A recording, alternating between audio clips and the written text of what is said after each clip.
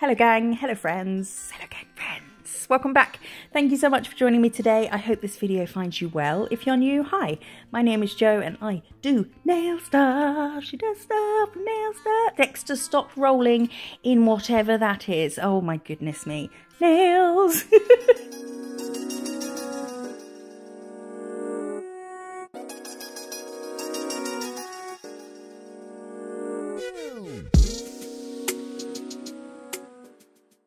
How are you all? I hope you're having a lovely day. I have got a whole bunch of new colours. Some were from spring collection, some were from the new collection, and some were just some in between. So I'm going to show you. I have got my pops already labelled with my DYMO LETRATAG. I do have a video on me labelling pops with that. If you're interested in that sort of thing, I'll put a link in the description. So I'm going to go straight into the colours. I'll put all the names on screen. They're all Gel Perfection polishes that you can get at diamondglitters.co.uk, and you can use code TEAMDG for a discount. For the polishes on that website, not for anything else, but for the polishes you do need, they are professional only, but you can grab yourself like a really cheap certificate in about 20 minutes for about 20 quid online. Don't tell anyone, and that will mean you can buy Gel Perfection.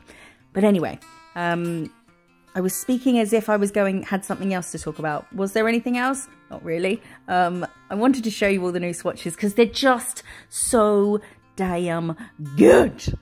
And I'm really excited. I've used some of them, this first lot, I've used some in videos because I've had them for a while. I just haven't got round to swatching them. You know, when you buy the pops, I have to always message the seller, be it on Amazon or eBay, and check whether the end of the pop that's got the hole in that you put on the metal ring, if it's rounded or square, because all mine are rounded and I don't want just random square ones thrown into the mix. No, who would be able to sleep at night? So that's why I had taken so long to get round to getting some swatch sticks. So I'm going to swatch these today. I'm also going to do a couple of designs with them because there's a new blossom gel, which is also known sometimes as a blooming gel, from Gel Perfection. So we will use that as well. It's the last day of Wimbledon tomorrow. Who else is devastated by this? Oh my goodness. I mean, you're probably glad that I won't be talking about tennis again for a bit. But my Fed is out. My Rogie. Yes, I did wear all black the following day, including a full-length black veil in mourning for Roger not being in Wimbledon. I'm so sad it's not the same without him. But tomorrow, oh, actually no, this video will be posted after the men's final tomorrow. But if you did watch it, how just scrumdiddlyumptious is Matteo Berrettini. Oh my goodness, he's so yummy. I just want to drizzle him over some ice cream. I called someone dishy the other day, and someone pointed out that the kids are calling hot people a snack, which I knew, but I'm in my 30s. I just can't bring myself to call someone a snack. Plus, a dish is much bigger than a snack.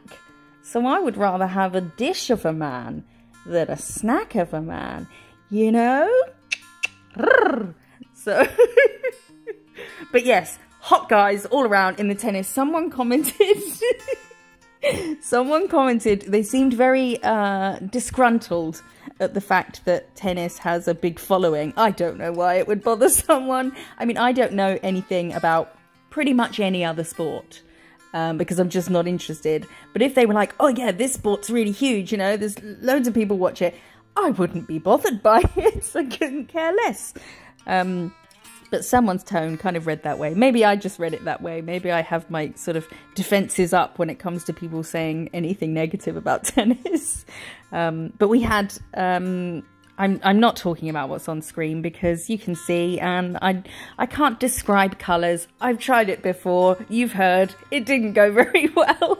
This is an orangey with a yellowy undertone, and I said that Florida should be that one because Florida oranges. There we go. That's your lot. But yes, we had Sexy Bex in the Royal Box yesterday, and Eddie Redmayne. I saw Maggie Smith in there today. Tim Peaks yesterday was in there. Astronaut, who actually lives very near me. I was very excited to see an astronaut at Wimbledon. I mean, it's my two worlds, my two massive passions just combined. It was just great. Next thing, it should be Tim Peake playing Roger Federer at Wimbledon. Oh my goodness. And both of them are wearing some intricate nail art. I mean, and there's a dog as a ball boy. That would be the best day ever. I'm going to start a petition. Oh my goodness. Okay, Wimbledon is being held on the moon. On the moon. Nay, on Saturn. It's Federer. It's 28-year-old Federer. He's playing any astronaut. Everyone's wearing nail art. The ball boys are dogs. And I'm in the royal box next to Will and Kate. That's it. It's a great day. Will and Kate were actually there today. Tom Cruise was there today. He wasn't in the royal box though. But Will and Kate were. Unsurprisingly, Meghan wasn't there this year. She'd just get booed and people would just throw their strawberries at her. And you can't go wasting strawberries like that at Wimbledon, darling. So these are the Summer Brights collection. And then these are some more. Oh, I just want that day to happen tomorrow and then every day for the rest of my life. These are just some kind of random ones. Ariel, I named this one. Yay! I love having... So Danielle, who founded and owns Diamond Glitters and Gel Perfection, she, several years ago, asked if I wanted to be on the admin team for the Facebook group because I posted on there a lot with my work pictures using all their glitters and things. So I joined the admin team and that's how I got to know her. And so you just kind of help moderate the page and approve posts and answer questions and things. And then she said, oh, I'm going to be releasing some I'm going to start doing gel polishes. So that was obviously really exciting. We had a big naming session when she got them all in. And then before they were released, she did like a road trip of the whole country and visited all the admins and dropped off the first kind of release of colours, which was cool because I obviously got to meet her for the first time. We laughed because I'm actually closer as the crow flies to France than I am to any other admin. So she dropped the new colours off, and then now every time a new collection comes out, then we have little naming sessions where we'll pick names for colours. So it's really cool. I have the polishes I use, you know, they're professional only brand, but some of them are names that I came up with, and that's kind of cool. Where was I going with this? I have absolutely no idea. All I can think about is astronaut tennis. But I will do. So this is the last one I think of the sort of, they weren't part of any collection. They're just kind of random releases. I will definitely be doing something with Ariel at some point. Possibly an Ariel Little Mermaid themed set, although we have just done a mermaidy type thing. And then this is all of the new colours that I have finally swatched. And I'll leave those on a separate ring, like as they are like this, just for a few weeks, just so that all my regulars can see the new colours together, as opposed to me trying to sort of fish through the 200 and something other colours. So that's those done. We now have a few foils to swatch. I'll put the names of these on screen. Look at this little clip. One of my clients gave me that because it's sparkly. She's so sweet. So I'm going to take Foil It, which is the Gel Perfection foil gel. And when I swatch foils, if one's sort of a translucent or a see-through foil that's got a pattern on, I always do it on a clear pop, because then you can hold that pop over a polish colour swatch and you can see what it'll look like on that. So I always do my clears on clear as opposed to putting a colour underneath them, because it can sometimes change the tone a little bit. So I'll swatch those. I know what I've been meaning to ask you. Oh, we all know I rub foils for way longer than necessary. It works every time, and I think I show you how perfectly it picks up off the foil, but it's just a scary process. What if it doesn't work? Oh my God. But it always works. So what was I saying? Yes, I need some box set recommendations. I'm pretty sure I've watched every single box set there is that would interest me. You know, there's a thing on Netflix at the moment about some football team. I don't care about that. I don't care about football. I think England are playing in the Euro finals tomorrow, which will be probably over and done with by the time this video's out. But I'm not watching because I just don't care. Not that I don't care about England, I just don't care about football. Where was I going? Yes, so I need some box set recommendations. I've watched every true crime, murder, documentary. I've watched everything I'm interested in, so I need something new to get into. Because I watch box sets when I'm filming. Like I recently watched, and I'm very late to the game on this one, but I recently watched and have since finished Jane the Virgin, and now it's over. I'm really sad and I'm gonna miss I need more Rogelio de la Vega in my life. So let me know if you've got any cool box sets that you've watched and really enjoyed, or films. I watched the Tomorrow War the other day and I really enjoyed that. And then I looked at reviews for it and there were a bunch of people saying that they didn't like it, and I really liked it. But yeah, so I haven't talked about nails at all, have I? I'm kind of sorry, kind of not, because you try and talk about nothing really going on for 11 minutes.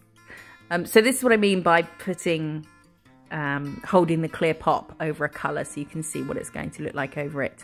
And this one was clear as well. The leopard print in the background is a bit clear. And that's not the last one. I've got one more, the purple hollow one. Oh, it's so good. But on these pops, you'll notice when I get to it, the purple hollow one has a lot of stripes in it, but it doesn't and it won't on an actual nail. You okay, Dexter dog? He's a good boy. But on these pops, it's obviously how they're made or whatever. It makes it look really streaky. You'll see in a sec, but look at this. Oh my goodness. It's just, I could just stare at that for hours. Probably get a bit of a headache after a while, but you'll see here. So it's a flat, there's no pattern to it. It's just plain colour and it's just hollow. But when you put it on the pop, and the same goes for all the... Are you making enough tip-tapping noise over there, Dex? It goes stripy. I don't know why. Obviously, something to do with the pop and how it's made or whatever. I don't know. It doesn't matter. But it won't look like that on a nail. It will look like the foil does, just flat and one colour. But it's nice to look at this way. That looks, it just looks so cool. And look at that pickup. Oh, so good. So I'll top that one. And then I think that's all the swatches done. And then I'm going to do... I just thought I should do something with the colours. So I did something with the current Summer Brights collection, which is the ones that are named after places, because I've used some of the others in other videos. So I thought we'll do a nice bright thing. And what Wally, I thought I've seen a lot of this, mostly with sort of hearts, of a heart in the middle and then different colours, just sort of outlining it and getting bigger as it goes out. So I thought, I'm not massively into heart-shaped stuff, but I love stars. So we'll do a star. Oh, it's not even this one. Must be the next one. I'll moan about that in a minute. This one I'm using the Blossom Gel, which is new. So this is really good for marbling. I've got a video for a whole bunch of different ways to marble. I'll put a link in the description. And my favourite way to marble is to put some colours on top of whatever I choose the base colour to be, and then use some isopropyl alcohol to kind of spread it out and let it kind of bloom. But this does that for you. So I haven't cured the blooming gel. I'm putting Ibiza on there. I'm putting it onto the wet, uncured blooming gel, blossom gel, sorry, it's called. And then I'm just going to run it around a little bit with my brush. But do you see how it's kind of dispersing by itself and doing its own thing? So it completely eliminates the need for doing the step where you put some isopropyl alcohol on your brush, or cleanse, prep solution, whatever you want to call it, and pat it around, because the pink is just kind of spreading out and doing its own thing. And then I'm taking my brush and just kind of wiggling some white through it, and I'll pull some through here and some through there, and just kind of just let everything do its own thing. And it does have a more organic look this way. So blooming gel, blossom gel is really good if you want to do marbles but don't really want to have to faff with them, because it's kind of spreading by itself. So I'm going to top that with Diamond Gloss, of course. And that's that. Just the easiest marble ever.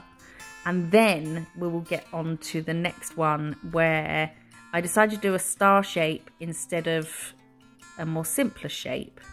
And as I got a few colours in, I thought, whose fucking ridiculous idea was this? Oh yeah, it was mine. Okay, there's that one. Off you trot. On to the next one. But also, you notice how that light line was really straight. So the blooming gel, because it sort of spreads everything out in its own wet layer, everything's still smooth. You haven't got any unevenness from, you know, other marble techniques. So there was no lumpy bumpiness, and therefore when you top it, you get a nice straight light line, which is sometimes the bane of my life when doing some designs and there's a lot of detail and you want there to be a straight light line, because things are there's so many layers, the light line can be a bit wibbly wobbly, which is when Supergloss, which is a rubber top coat, that's really good for that. But to just use a normal top coat that's not a rubber one, it's nice to not have to work for a straight light line. Everything's just smooth and it is just straight. That was a bit long-winded, wasn't it? Sorry. So I'm going to do a star, and then I'm just going to use the other colours. So I'll do pink, orange, yellow, green, blue, and then purple, which is Morocco, which isn't a purple, it's a very pinky purple, but it was the most purple out of the new collection. So I'll crack on with that and won't really say a great deal about it because there is nothing to say, really. I should have. Actually, there is something to say. If you did want to do a star like this, I tried to get the star so that the middle of the star was in the middle of the nail, but I would place it a bit further down than that, because obviously the point at the top of the star is higher up than at the bottom. How am I going to explain this? So at the bottom of the star, directly underneath the point at the top of the star goes up. So there's a white gap between the two legs that goes upwards. So it ends up looking a bit too high up because the top of the star points up and the bottom of the star has nothing pointing down. Yeah, that was terrible. But I would do it a little bit further down. So I'm just going to go around with all the colours, and then once I've done Morocco, the purpley one, I'll then just start again with the pink, which is actually, this pink is Paradise, I think, and not Ibiza. So Paradise isn't from the Summer Brights collection. It's one of the sort of mid collection releases. Or sometimes when they bring out a collection, they'll bring out a few others that are just sort of separate from the collection, but they come out at the same time. And where that blue, I'm trying to sort of recorrect my star shape because I was losing it a bit. So I did that, and then I think at the end I went back and filled in any gaps from where I've tried to correct the shape. So those gaps I would have filled in with the green, which is Fiji. I've never really been a green nail person, but I'm definitely swayed by some of the Gel Perfection greens. And when I put them on clients, I mean, my nails are black at the moment in July, but normally I'll wear a dark colour, a burgundy, a plum, black. That's pretty much it. Or I'll wear a nude. But I always, when I'm painting clients, and I think, oh, why don't I do my nails really cool and funky and bright colours? I really should start doing that a bit more, shouldn't I? Oh well. Oh, and I've got my little RF logo on my thumb. It means nothing now. I have my little... Oh, I've got a funny Dexter video for you that I'll upload soon. I had my Federer hat on. I have the Federer logo on my thumb. I have the Federer logo tattooed on my body. And I have my little Roger Federer Funko Pop on the telly. And he still lost his match. It's as if those things had no effect whatsoever on the outcome of the match. So we are topping the stars. Oh, I added some Alaska just around the center star and in a couple of other places, some white just to kind of, I don't know, define it a bit more, I think. And then I'm topping that with diamond gloss and curing it, and that will be all she wrote. I hope you've enjoyed just hanging out with me and listening to me ramble a bunch of nonsense for 20 minutes. Do let me know if you'd like to see a set done with any of these colours, which colours, any summer set ideas are more than welcome. You can follow me on Instagram at Miss Jo's Nail Co for loads of pictures, and obviously subscribe on here for lots more videos. I appreciate you being here so much, and I look forward to seeing you in the next one. Bye-bye.